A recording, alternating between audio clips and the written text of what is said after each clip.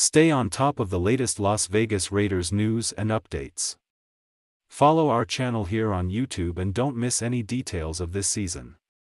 Subscribe now, activate the bell and be the first to know everything about the Raiders. The Las Vegas Raiders are reportedly planning to be very aggressive in their pursuit of quarterback Tom Brady this offseason, according to multiple sources. The Raiders are hoping to find a trade partner for their current quarterback, Carr, within the next 4 weeks. They believe they can acquire the 7-time Super Bowl winning quarterback for his age 46 season. The league believes that while Brady retired for 40 days in 2022, he will likely play in 2023 and will likely play outside of Tampa. However, Brady has not confirmed these rumors. Reuniting with his former coach, Josh McDaniels, who together won 6 Super Bowls in New England, could upgrade the Raiders' offense that finished 12th in the league in yards and scoring this year.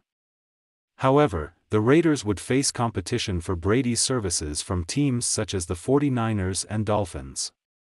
The Raiders are also hoping to find a trade partner for Carr, who has a no-trade clause, but could complicate matters. Even if he's amenable to a trade that would benefit the team that unceremoniously benched him, he has control over where he'd go and, more importantly, when he'd go.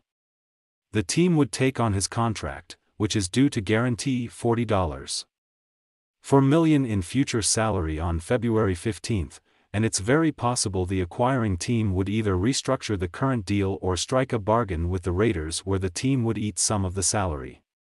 Las Vegas would also like to re-sign Jarrett Stidham as the primary backup. A best-case scenario for Las Vegas would be securing Brady without giving up any assets because he's a free agent, finding a trade partner to deal Carr, and re-signing Stidham as the primary backup.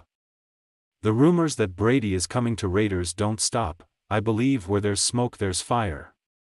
And I want to hear what you who are a super fan of Raiders have to say about this.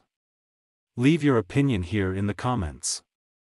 And stay tuned because any moment we're back with more information. See you.